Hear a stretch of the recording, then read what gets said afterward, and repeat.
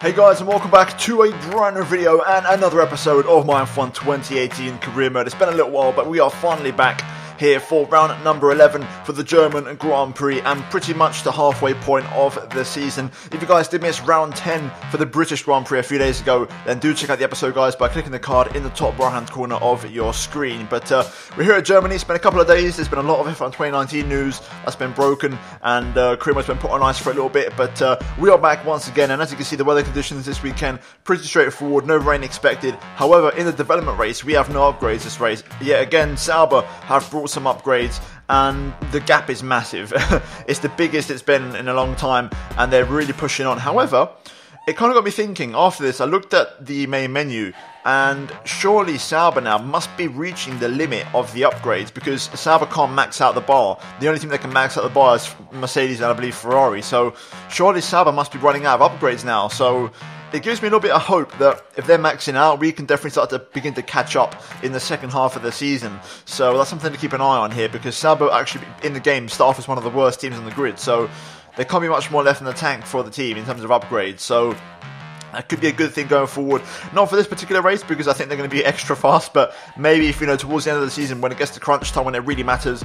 As things stand, we do have around a 20-point lead on the championship on Charles Leclerc, so the longer we keep that lead, the better, as we try to catch up to Sauber in the upgrade race, pretty much. So, even if it's like Leclerc wins the next few races and I come second, that's still going to be a 21-point spin. So it could take 3 races for Leclerc to retake the lead in the championship, as long as I keep on getting those second places. So we've got 3 races in my head, more or less, to try and turn this around and bring some big upgrades of our own going into the second half of the season. But nonetheless, let's move into qualifying here and let's see how things go on the Saturday. Beautiful sunny conditions, and we're going to go for 3 runs in this session. And I must admit, it wasn't the smoothest qualifying you'll ever see. We had a lot of trouble with lap traffic and blue flags in this one, and something that I hope does get fixed for next year's game.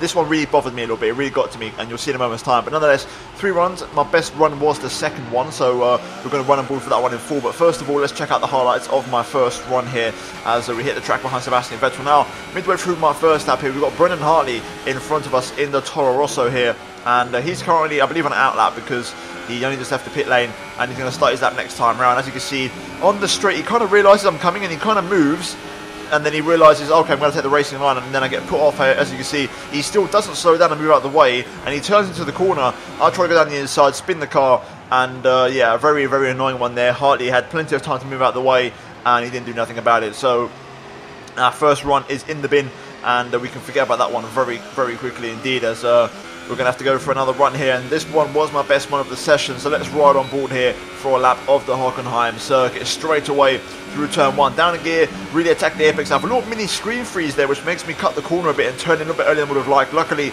we still managed to hold on as we now brake at the 100-meter board, 3rd gear, making sure you pick up the apex there. Then on the power, nice and early, flat out through turn 3, onto the back straight. DRS wide open here. We've been fastest through sector 1 all weekend long, and we lose most of our time through sector 2. So here we go, racing towards the hairpin now, braking just before the 100-meter board here, down to 2nd gear, and then later on down to 1st to pick up the rotation. Make sure you focus on a late apex and good traction on the exit. Flat out now as we try and maximise the speed, going through the flat out right into the Mercedes-Benz grandstand section here through this 90-degree left, and it's all about letting the car flow through here. Don't overdo it as we now go try and go flat through the next right, which we just about managed to do, running a little bit wide there, but just about keeping it within track limits. Only a 10th down through sector 2 as we now go through the stadium section here, throwing the car in now into the Sachs curve, into the hairpin. A little bit wide there, missing the apex slightly, but we get a good exit and straighten up the car nicely as we now go into the 2 final corners here, trying to attack these apexes, let the car run wide and then bring it back in for another late apex. Then on the power, DRS open, overtake ERS across the line, and we go P3, a 10th off the pole position time of Charles Leclerc as things stand. But the Saubers are pretty quick here, as you can see later on my final run. I mean, what can I say? What a place! What a phenomenal place to get out of the way there from the Renault. I mean, that really annoyed me. That did cost us 3/10. We had to compromise the line through the hairpin. Vettel's currently gone P3, and we're now down to P4. And then through the rest of the lap, Magnussen also did not get out of the way as he wanted to start his lap. And yeah, we didn't improve. We got a lot of dirty air through that final sector, and I was ultimately very, very annoyed there. And yeah, it just ruined my entire session. I only got 1 clean run, and the other 2 were down to just traffic not getting out of the way, and the blue flag system not working in this game. But nonetheless, looking at the final race results, Charles Leclerc bags the pole position, and to be honest with you, I reckon second place was possible. My actual lap in itself and my second run was not the best. It was a pretty scruffy lap, to be honest, and there was an easy 4 tenths, 5 tenths on that lap without a doubt. Pole would have been impossible, but P2 was definitely possible, and we could have got that. Ultimately, we're going to start from P4 alongside Sebastian Vettel, and we're going to try and go again tomorrow and try and convert this position into a podium, if not a second place. With that being said, let's jump into it for the German Grand Prix. Good afternoon and welcome to a place that is very special to us all in the Formula One community. It's the Hockenheim Ring, home of the German Grand Prix. Always good for a close scrap is Hockenheim. Think back to Alonso, Ricciardo, Vettel as recently as 2014, and I'm expecting some more strong racing today. It's 2.8 miles around the Hockenheim Ring then, with an average lap speed in excess of 130 miles per hour. The long curved back straight leads into a tight hairpin for the best overtaking opportunity on the circuit, but there are plenty of other options available around the 17 corners here today.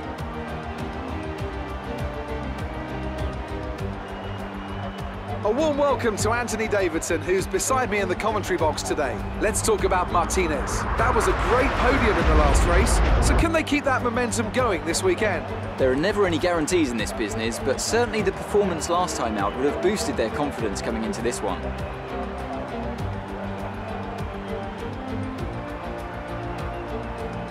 So before the off, let's remind ourselves of yesterday's qualifying session with a look at the starting grid. Charles Leclerc lines up on pole position, and Marcus Ericsson completes the front row. Looking down the rest of the grid, we have Vettel, Martinez, Fernando Alonso and Hülkenberg, Sainz, Perez, Van Dorn and Max Verstappen, Ocon, Magnussen, Romain Grosjean and Gasly, Hamilton, Bottas, Brendan Hartley and Daniel Ricciardo. They've taken a grid penalty. Stroll and Sergei Sirotkin rounds off the grid. And with lights out just moments away, it's time to go down to the track.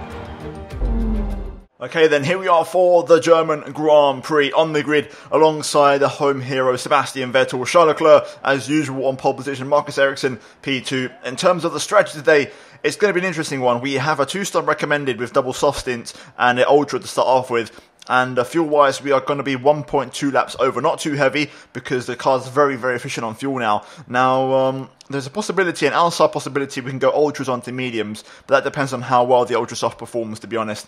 I'm expecting Leclerc to go ultra medium, that's my guess. So I might go aggressive with the 2-stop, but it depends how things go with strategy and if we have enough space to really make the tyres work and, push hard. So we'll see how it goes. The target is simple. I want that second place. I think it is possible, and that's the best way to do damage limitation here today. So we need to get past Sebastian Vettel and Marcus Ericsson. The target is simple. Let's just jump into it. Overcast conditions, no rain expected. Without further ado, it's time for the German Grand Prix. Let's go. Right, here we go. Let's get ready for the 5 red lights here at the Hockenheim. Round 11 of the season, and it's lights out and away we go. Good start off the line actually. Everyone gets off though relatively similarly as we go into turn 1 here. Vettel and Ericsson compromise. We're going to slip through. Racing down towards turn number 2 here. Ericsson defending the line. Vettel around the outside. We're going to have to be careful here. Power down. Oh, Vettel giving me the squeeze onto the curb there as I pick up a track extension. Side by side with the Ferrari. We're maxing out engine power here. Now Vettel's going to pick up a toe from Ericsson here as we race down towards the hairpin. Late on the brakes. Very hot on the brakes, but we're going to just about get it slowed down. And we make the move then. We get past Sebastian Vettel. Good stuff. Very, very, very good start there. We get past Vettel straight away. So we're in P3. We're now behind Ericsson. One more car to get past. Leclerc's already starting to build a lead here. My only chance is that Leclerc goes aggressive on strategy and goes for a 2 or a 3 stop. If that happens, I might reconsider my options. But for now, I'm fully expecting him to go for the 1 stop in this race. All we can do is try to beat Ericsson, as we have almost a flashback there to qualifying where we spun it at the hairpin. Let's see if we have pace. I think I've got pace, I really do. I think we can attack Ericsson here today. And we've got 1 track extension to our name, obviously thanks to Vettel shoving us out wide. So let's see if we can not pick up any more. Great run through turn 1 already there. That's one of my strongest corners on the track. And we've got a run on Ericsson here. No DRS just yet, but maybe we can get it with just pure slipstream on the power. Flat out now, a little bit far back. Do we have enough? I don't think we do, not without DRS. I think there's going to be a little bit too much of a gap to make up against the Sauber. Yeah, it is a little bit too much for now. We're going to just sit behind and be patient and try maybe pick off Ericsson on the next lap with DRS assistance. Must admit the pace is actually great so far. I'm very impressed. Last season in McLaren I couldn't lay a glove on the Saubers, but today we've got good pace and I'm faster than Ericsson, so I want to make this move through turn 1, carrying the speed here. Ericsson will go defensive. DRS is now enabled. I'm going to try and open up the line here, go for the switchback. Onto the back straight, there we go. Ericsson, as usual, gets great acceleration of the Sauber, but this time we've got DRS assistance. We're also a lot closer. And here we go, we're going to go for the move here on the Sauber. We're going to pull to the right-hand side, and we're going to blast past. Get it all slowed down for the hairpin. There we go, second place acquired. Very good start to this race. Great pace, car's working well. Now, of course, the question is, can we shake off the Sauber? It's going to be tricky, but I'm going to give it a go. The final sector is my strongest sector. So let's give it a go and let's see if we can make it happen. Personal best here. Just trying to extend the gap to Ericsson, trying to push him out of DRS range. Tyres are starting to go though already, I can feel it. The rears are struggling to keep up. But I think I've done enough here to open up over a second to Ericsson. Yes, we have, but I think he might still have DRS. So we need to keep pushing here. One more lap at least. Sebastian is in the pits. Okay, so Seb pits in. That's a very early stop actually. So we'll see how that one pans out. I'm guessing we're scheduled to pit in this lap either way. I want to see what Ericsson does. I'm going to presume he's going long. I mean, that's my guess. We're keeping it at 2.5 seconds, but I've not got any more pace in this. I'm kind of on the limit, to be honest. Right, I've had enough. I'm going to pit in. I can't take these tyres anymore. The rears are going as we drift through the final corner here. Leclerc does pit in, to be fair, so that's okay for me. That works for me. There we go into the pit lane. Pretty safe entry, but getting this slowed down. And Leclerc hasn't pulled away that much, which is good. There we go, 2.3. Decent stop as well. Leclerc there for quite a while. He was held off a little bit. He's going to come out a little bit of traffic as well, which is good. Difference is he's going to come out beyond those two cars. I'm going to have to get past two more, it seems, as you can see. So, well, that's the difference. But still, Leclerc not making, massive progress. Tyres are cold here. I'd love to get past these guys straight away, but I don't think it's going to happen. I bet Leclerc, he would easily get past the two of them, but I haven't got that kind of horsepower, so we're going to have to just sit back for now. Ocon and Grosjean are going side by side, so we could cash in on this potentially. Oh, great run through there. Down the inside of Ocon. Bit of an unexpected one, but we're going to take it. Leclerc hasn't got past those two cars yet. He's going to obviously start making progress now that we hit the straights. But it's good to see that he hasn't run away with it. And now we're going to try and get a run on Grosjean here. Turn up the engine. Ericsson leaving the pit lane. There we go, nice and easy return one. We're going to get the run on Grosjean. We're going to go to the inside. It's a bit close. Grosjean with a last minute pinch, but we are going to get the move done. Or are we? Grosjean hanging in there, but we're just going to go on the outside and take it. However, we're not going to have DRS here. So Grosjean's going to come back at me. We're going to go to the defensive line. I'm going to try and squirt it on. Here comes Ericsson. I'm going to box him in. He's trying to go for a gap there that I'm not really sure what he's trying to see. Into the hairpin there. We're going to take the inside this time. And I'm going to try and solidify the position. And there we go. This time we get the job done. Let's try and pull away if we can from Ericsson, who has already got past Grosjean, it seems. I wonder if Ericsson maybe lost an end plate there by making that attempt of a move on the back straight, because he's not keeping up here through the final sector. He's dropping off rapidly, so my prediction is we'll get a replay on it, but I think Ericsson's lost an end plate. I think he hit the back of Grosjean and lost an end plate, because there was nothing on my side. I couldn't see anything on the floor, so it's definitely seeming like he's hit Grosjean and lost an end plate. So Ericsson is going to no longer be a threat in this race, so he can now breathe a little bit of breathing room with P4. The last two remaining soft runners are in front of us, and then Leclerc towards the end of the straight. So we're not miles away. We are still in this race. I think Leclerc is going to have a little bit too much pace for me, but I want to try and keep him honest. And if anything does go wrong, I'm going to be there to cash in on it straight away and pick up the pieces. Okay, then here we go. We're now really starting to put the pressure on these two guys. On the soft compound tyres, DRS open. Let's try and get Verstappen first of all as we go into turn one. Carrying the speed, getting the run and the exit. There we go. We're going to box him in now. Behind Magnussen. Down the inside of the Haas at turn 2. Magnussen does hold on. I'm going to sit back. I want to get the DRS, make it a nice easy move. And there we go. We're now going to open up the rear flap. And we're going to power past the Haas. Overtake DRS engaged. And there we go. Job done. Very simple move. That Haas is actually pretty good for straight line speed, but not enough. And we get the job done. We're back into second place now. Leclerc just up the road. And so far the race has been a great success. We've got more pace than I expected. I really thought it would be a 1-2 for the Saubers and we couldn't compete due to the updates. And based off of last year where with the McLaren I didn't stand a chance, you know, we just didn't have the pace. We got third on the day. This year with the Ferrari is much better and we're actually more competitive than I expected. So things are going well so far. 4.5, the gap has increased. The gap was 2.5 in the final stint. So we've lost a little bit of ground to Leclerc, but it's not all doom and gloom. Now we get to get a head down and see if we have any pace relative to the Sauber driver. Personal best. We're faster than Leclerc at the minute. 4 tenths of the lap. Or pretty much 4 tenths, sorry. Yeah, 4 tenths, 3 tenths gain that last lap more or less. Not sure the exact number, but we are faster than Leclerc at the minute. I'm running maximum engine power, trying to make some progress and make some inroads. And so far it's working. We're gaining on the Sauber. And the gap stayed at 3.9 now for the last 3 laps. Pace has kind of stabilised a little bit, but still, he's not getting away from me, which is what I want. If anything goes wrong, a lap car or something, we're going to be there. I've made a few adjustments to the way I use my ERS and fuel, and it seems to be working. We're gaining a little bit of ground now on Leclerc. It's not much, but it seems to be working. I'm also saving as well, which is good, so let's see if this works. Gap now 4.7. Leclerc is starting to pick up the pace again. It's that kind of phase where the tyres start to fade out a little bit, and I'm starting to struggle with my rubber. He seems to find some pace and go faster, so Leclerc starting to get the gap out once again here, and I can't really respond, to be honest. I'm pretty thin on the old rubber. Sebastian's in for his stop. Sebastian pits in, so we should be in this lap as well. A lot of traffic coming up as well, so Leclerc's just about going to get away with it, I think. Here we go then, into the pit lane. The end of that stint, these tyres are done.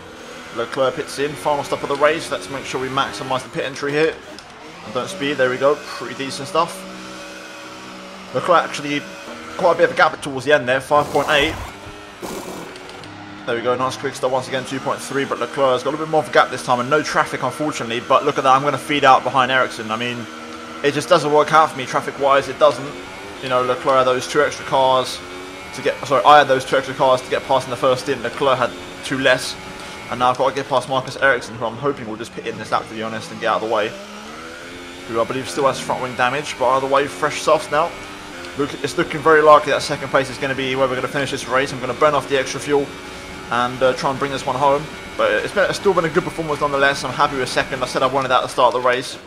And I'm happy how close I've kept Leclerc considering the pace difference between the 2 cars at the minute. So a good day's work, but let's try and finish this on a high and try and get that second place secured.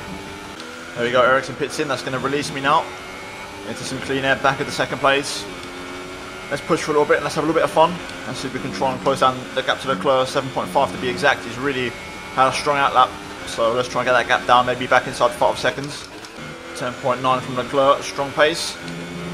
Can I match that? I'm not so sure. I'm going to try it. 11.0, so we're just a tenth off. And that kind of sums it up for me. That's the kind of difference in pace that I've lacked. Just that 1-2 tenths to really make the difference. Yellow flag in front. Is it Leclerc or is it the car in front, the lap car? Gone back to green now, so it seems to be okay.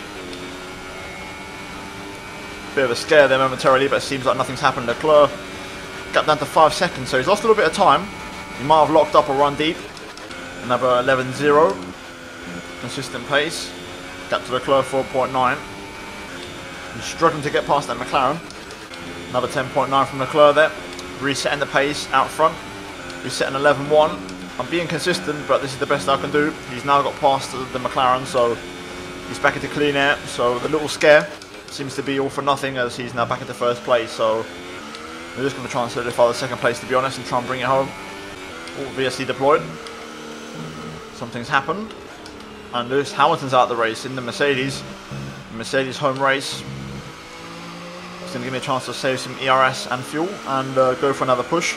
Although that's going to mean the same thing for Leclerc as well, so it doesn't mean much at the end of the day.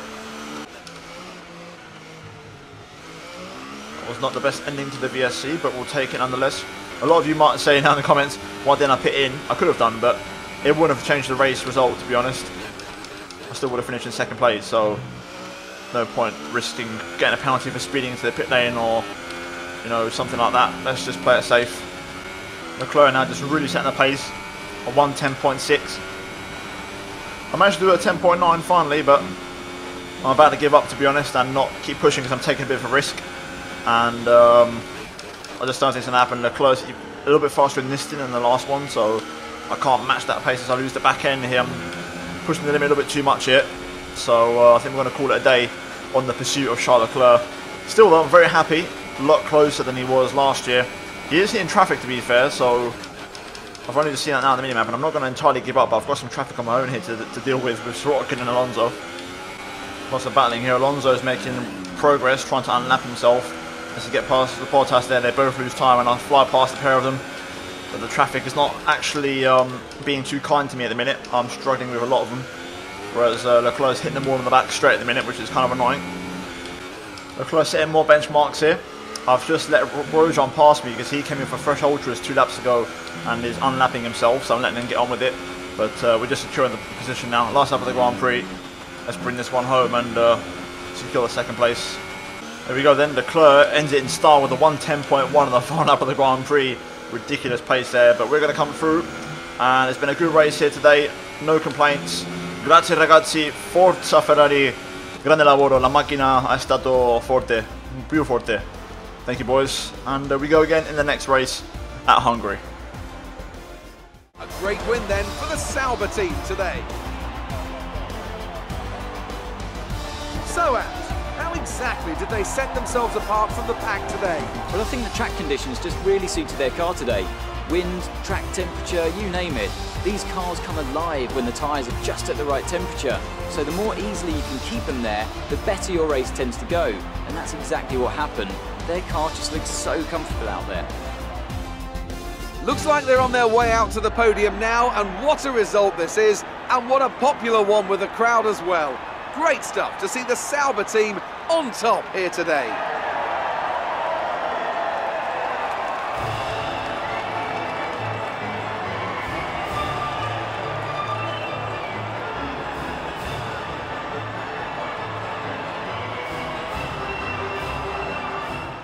Right, so as you can see, looking at the final race results, Charles Leclerc wins the German Grand Prix ahead of myself, Marcus Ericsson running off the podium, Sebastian Vettel P4 in the other Ferrari, 3 seconds behind Ericsson, ultimately couldn't get past him. Then Kevin Magnussen P5 in the Haas, good result for him, ahead of Nico Hülkenberg, Max Verstappen, Carlos Sainz, Sergio Perez and Esteban Ocon running off the points there for Racing Point Force India. And then missing out on points and finishing outside the top 10 we have Van Dorn, Ricciardo, Grosjean, Hartley, Gasly, Fernando Alonso, Lance Stroll, Sergei Sorokin, Valtteri Bottas at the rear, and Hamilton retiring from the Grand Prix. The Mercedes even worse than the Williams in this race.